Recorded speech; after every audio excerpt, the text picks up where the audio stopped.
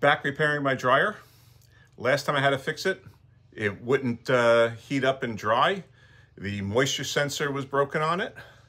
So I showed you how to repair that. This time, it won't stop drying. It's overheating. And I'm gonna show you what the problem is. Even when this had been sitting for days, you'd come over here and you'd touch the top of it. It was burning hot. It was very hot. And when I looked into the view hole down there, took that cap off and looked in, the flame was still going. It was roaring out of there. That's no good. Dryer fires are one of the biggest cause of house fires.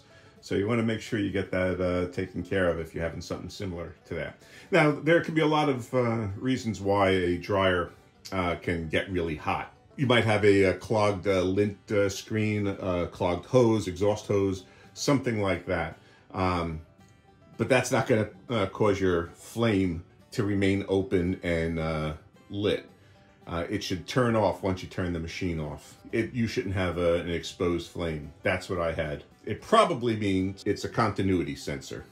And I'm going to show you how to get to that and how to repair it.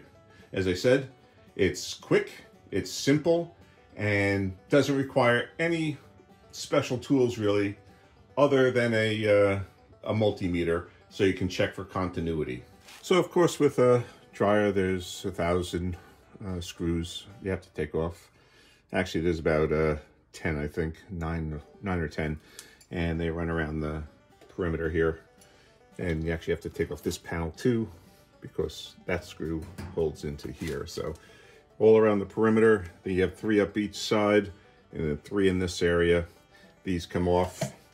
You take your exhaust hose off. I've got my gas line turned off, and of course, remove your plug from the outlet. These are 1/4-inch hex heads. Once you have your back panel off, this is what you see. And you have a bunch of different switches in here. These are high and low limit switches. You got your thermal fuse down here. Down here, this is the continuity fuse. And that's the one that we want to test out. It's very simple to remove. You got 1 screw holding it in, and there's 4 wires going into it. Taking out that screw.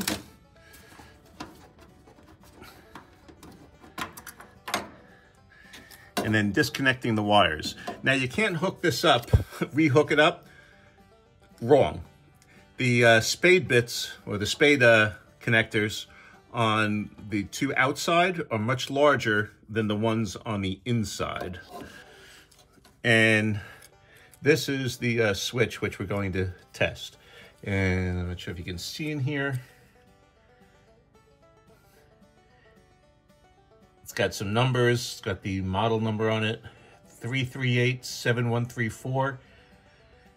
And then it says 155 to 25 Fahrenheit. So that just tells you that it's 155 degrees Fahrenheit is when it trips the switch that's inside there. I think it's within 25 degrees or maybe 25%. I'm not quite sure, one of the two, of the 155. So we're going to test that out, see if the switch inside is fried, and that's why our dryer isn't basically turning off. A lot of times that's the reason why. So the test for continuity, it's very simple. Get yourself a multimeter, basically any kind, and you want to put it onto the continuity tester. If you got a sound version like this one, that's easiest because it makes a sound. So you just take it, and the 2 probes, or the prongs, furthest away from each other. This is, I think, for a low temp testing. But for the dryer, you want to test to see if there is a continuity. You want to take both of these prongs. So first thing you do is you want to calibrate your multimeter. So you just take the 2 prongs, and you touch them together. And then you want to touch, doesn't matter which side you touch one to one side. So you got sound, that means you got continuity. The thing is that inside here is a switch, and it's supposed to turn off when the temperature gets to a certain temperature. So that means within, it should switch off of 155 degrees Fahrenheit. When you touch the prongs, there will be no sound. Now, there's a couple of ways you can test for that. Obviously, just here you can't do anything with it. You can take a hairdryer and heat it up until it gets to 155 degrees. That should trigger the switch. What I'm going to do, I'm actually going to throw it in a frying pan. That'll heat it up. I'll run the continuity test again, and we'll see if there's still continuity. If the buzzer rings, that means the switch is broken.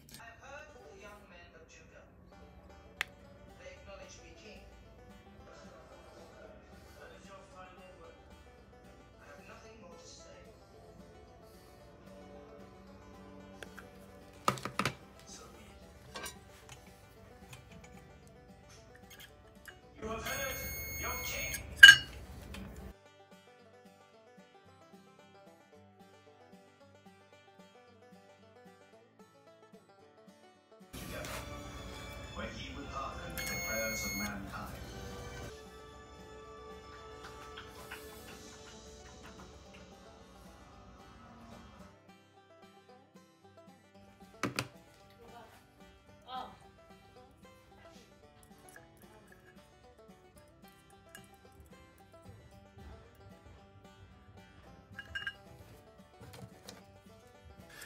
So as we saw, the new fuse tripped when the temperature got up to 155. So now I'm just gonna hook it up. The purple wires are gonna go on these two small poles, and the two red wires are gonna go on the outer poles. So again, this one can only go on this one because it's the large male end. This is the large male end, so it'll go on here. And then these will only fit on the small, and sorry for my hands, on the small connectors. So it's as simple as that to reattach. And now just have to screw it back in here. And we should be back in business. So it's just a matter of putting it all back together again and firing it up. All right, so let's see what happens. That's good. No sparks. Let's get down here and see the flame. By the way, you can see the hot in there. Anyway. Flames kicked on. Now that flame wasn't turning off before. It was staying hot. So I'm gonna open up the door, turn it off, and let's see what happens. Okay. Well, let's see.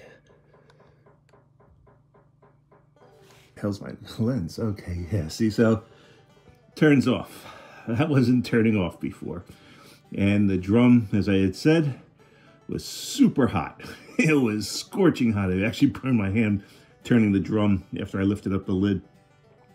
So that was the problem. And it's a very easy fix and very cheap. I got 4 fuses and switches for 10 bucks off of Amazon. I'll have the link down below.